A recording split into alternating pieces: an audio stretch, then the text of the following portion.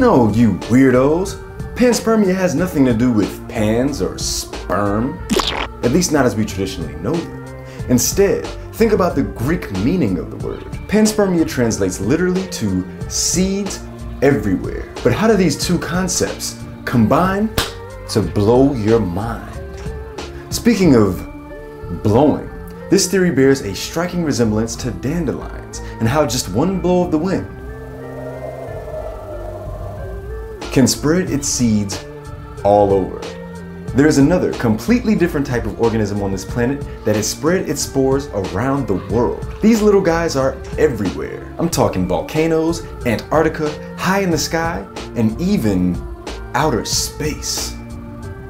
These micro-warriors, extremophiles, are the most durable life forms on the planet. Fun facts, right? But your mind isn't blown yet.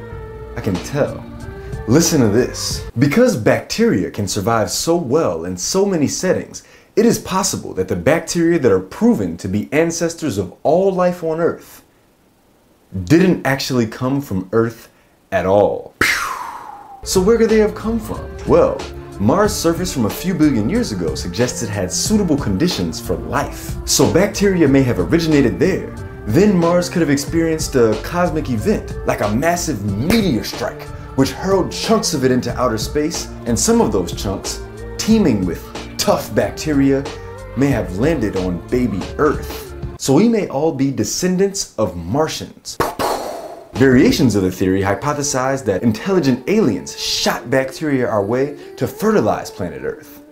I wonder why they'd do that. Maybe we're just all lab rats in a massive experiment done by a super intelligent alien race. Now obviously we can't prove this theory, but it is a fascinating way to string our current knowledge together. If your mind was blown at least once, share, like, comment.